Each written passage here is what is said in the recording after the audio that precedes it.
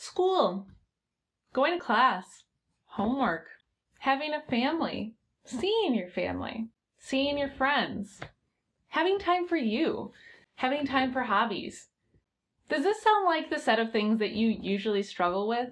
Time management is one of the things that my students tell me that they struggle with the most. I think it makes a lot of sense to struggle with time management, particularly after the year 2020, and we all know what a disaster that was for trying to plan out anything. But time management is one of those skills that is super essential for any student, and yet it's not formally taught. So I thought that I would create a series to kind of lay it out and really help you slowly get better at it. So this video is the first level, and this is kind of intended for people who often forget what's due, can't keep track of everything, and just get very overwhelmed and forget to do things.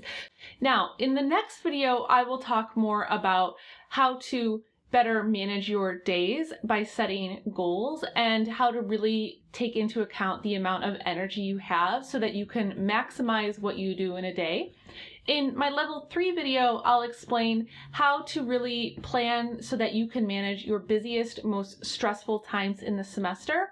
And then in my 4th video, which is kind of like a level 4, it's just really some advice and troubleshooting tips if you find that you continue to struggle with time management. So there are a few things that you need if you want to work on this series. The first thing that you need is a planner. So I just found the cheapest planner that I could on Amazon, but you specifically want to look for a planner that has a weekly view with plenty of space to write in things for each day.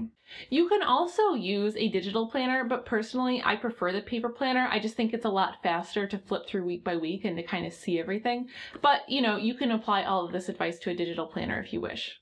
I also recommend that you get a set of colored pens. I am a big fan of having color, and I really recommend that just so that you can kind of color code a lot of the things that you have going on. I think it just makes it visually easier to kind of see what is dominating your time week by week so that you can make better decisions. Okay, so without further ado, let's get into level 1. Okay, so level 1, so we're just gonna get started with time management. And I'm gonna tell you our overarching goal in level 1 is you just wanna get used to using a planner every day. That is the overarching goal. Now, we're gonna start with step 1 here. And when you get your planner, you wanna go through all your syllabi and note all the major dates and deadlines in your planner. So any exams, if you have those dates, write them down.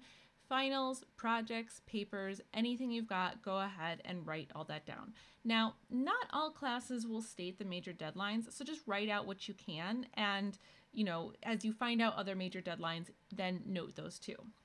Now, in step 2, go through what you wrote down and notice if you have any very busy weeks, and then make notes to yourself in earlier weeks. So in this example, I see that I have a pretty busy midterm week coming up, so I'm actually going to flip back to 2 weeks before that and write a note to myself that I might want to take off of work so that I can have more time for school. In step 3, so this is where you start using a planner each week, you want to write out all your homework deadlines, your work schedule, your practice times, etc. So however you can find that information, now you want to start organizing that and take a little bit of time each week just to note down all those deadlines and anything else you've got going on. Then in step 4, you want to keep the planner open and get used to just having it with you regularly and cross off each item as you complete it. And that's really it. So within this, I want you to note anytime you turn things in late, not to guilt yourself, but just so that you can start seeing some of your habits. This will help you to ultimately get better with time management. So it's very important that you don't beat yourself up if you miss deadlines. Instead, just focus on making small changes each week. Getting better at time management definitely takes some patience and time. So if this is new to you, try to make using a planner and checking things off as a new habit for the next 2 to 4 weeks. So just start getting really used to doing that. And if you frequently miss deadlines, you will start to make a plan on how to get better with that in level 2. And so that brings me to what's next. So what's next in level 2 is day-by-day goal setting. And we're going to do it really according to your personal mental energy. So it's going to be all about you and your needs. So that's actually it for this video. So if you found this helpful as a way to get started, consider liking this video, subscribing to the channel, maybe leaving a comment or sharing this series with a friend.